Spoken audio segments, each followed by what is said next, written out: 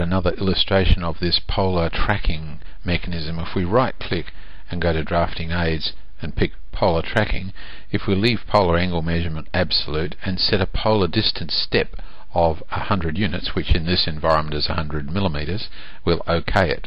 So we're enabling that distance step. If we pick this line, we might, for the sake of argument, decide we need a screening wall in this zone through here, and we could offset this line a defined distance. So we might want to use 400 millimeter blocks or some other standard unit.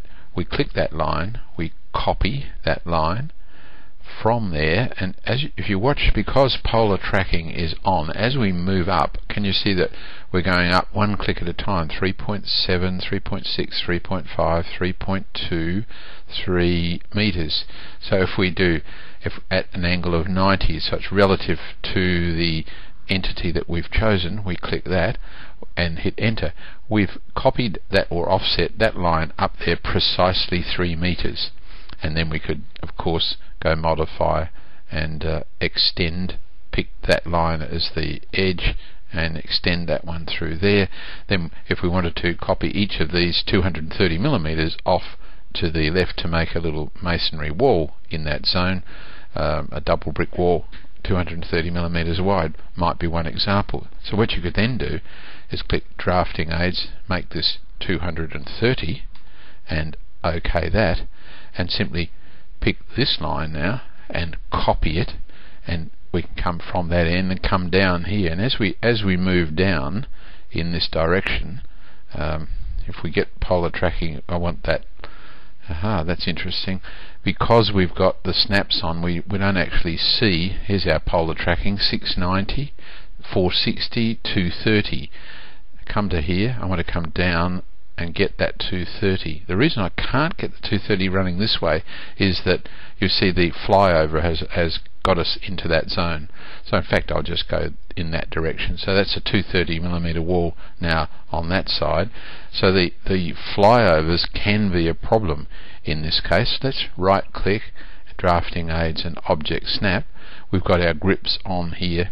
Let's just put the end point and take grips off. Grips picks up lots of them, so we've just got end point on now, and let's click that line now and right click and copy, pick it up from the end, and as we come across in this direction we should be able to see our 230, but you can see that is a problem. It doesn't appear and go in those steps of 100 and of 230 until we get to that side. You see it's jumped down through there. So there is a little problem with your entity snaps when you're doing that. We should try and fix that. So drafting aids, let's take off our object snap. We will need, what will we try? The end point one didn't work. We'll pick midpoint. That may work a little better. Put object snap on. Try that. We click the line, right click, copy, pick the midpoint. Now we can come across 460, 230 and click. So there's a little bit of playing around to do to get that masonry wall in position. Of course we'd need to square it off there and square it off there and so on. So you could extend. Let's do that now. Modify, extend, this being the boundary, extend that line to it, extend again, repeat that, and this is the boundary, isn't it, and bring that line out to it, and now modify, trim and pick our cutting edges. We'll pick all of these lines as cutting edges, and then we can knock off that one and knock off that one and zoom out. So we've got the beginnings of our masonry wall, and it's precisely 230 millimeters from one side to the other. We can check that by zooming in like so. Information, distance from the midpoint of that line to the midpoint of that line. That will be an angle. It won't give us 230, will it? It certainly won't. It'll give us the wrong value because it's jumping. So again, you need to be careful. The midpoint of that left line is not the same as the other. To get an accurate measure, we'd really want to go end to end. So let's try that. Right click, drafting aids, end point, take that off, put it back on. Information, distance from the end there to the end there, and we get a value of 11,500. Now that needs some investigation. We're still going in our steps, aren't we? 23 to 14. So that's giving us the it's not showing distance at all, is it? If we start from that point to that point, I'll take a right click, take drafting aids off, clearing all, again, information, distance.